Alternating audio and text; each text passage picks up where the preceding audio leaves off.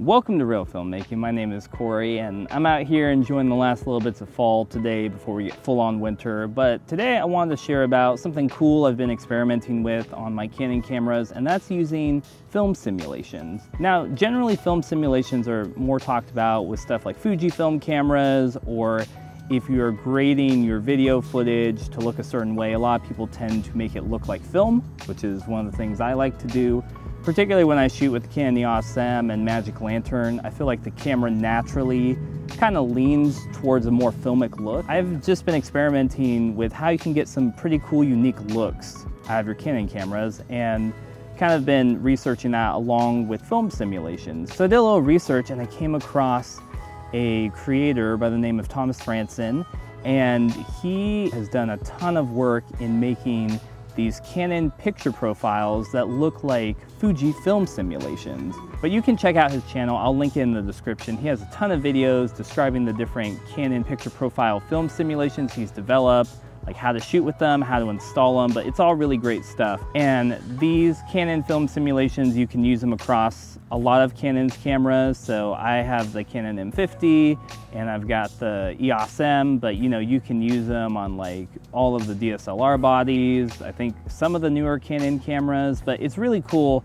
just to see the different looks that you can get in camera. I know you can do a lot of stuff in post-production, whether that's like editing your raw photos or doing color grading in post, but there is something really nice about being able to just find a cool look and just like shoot it in camera. So the two film simulations that I've mostly been shooting with over the past couple months have been Thomas, his Pro Neg High, which he calls his Pro Ne High profile, which kind of emulates Fujifilm's Pro Neg High film simulation. And the other one I've been shooting with is his Kodak film simulation, which mimics Kodak Vision 3 film. And it's been really cool just to see, like, when I go shoot in different situations, like how the light affects it.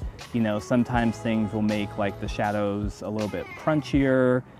Things will naturally have more contrast. Like the colors pop with certain times when you shoot it, the different subjects that you choose to shoot with these film profiles.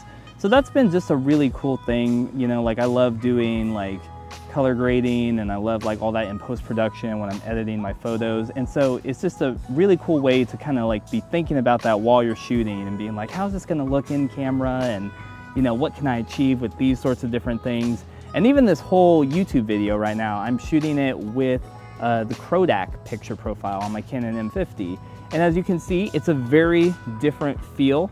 As you can see right here, it's like, you might say, oh, it's a little bit more aggressive. The shadows are like, almost crushed, and there's more contrast here back in the background stuff. But for certain types of looks, that can be really cool. I'm gonna switch real quick and show you the other one I've been shooting with. So here's the Pro Ne High film simulation. I also had to switch the angle because the sun was getting me really dark. You wouldn't even be able to see me if I kept rolling like this. But yeah, here's the Pro Ne High. Again, it's a different feel from the Kodak, but that's something that I really like about these film simulations. They have a different feel. They bring like a different vibe to your footage. So now I want to show you a couple images and a few like little sequences I shot with these different film profiles. So take a look.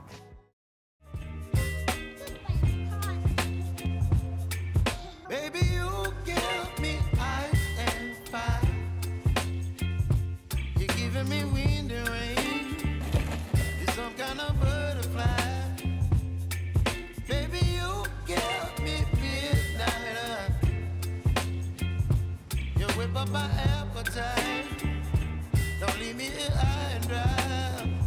Oh,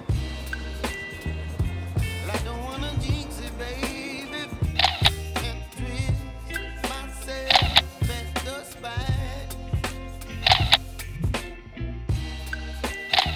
Don't wanna overthink it, baby, it's just twist your body, your mind. So there you go. Also, we're back on the Kodak, but there you go. Some really cool examples of what you can achieve with these film simulations. And again, this is just shooting straight out of camera.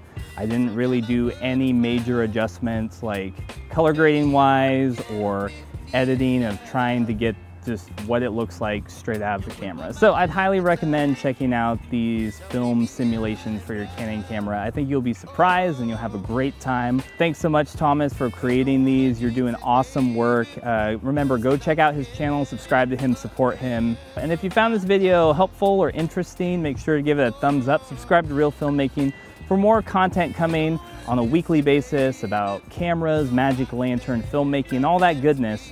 And until next time, keep making movies and watching movies, and I'll see you on Reel Filmmaking. Now go shoot with some of these film simulations.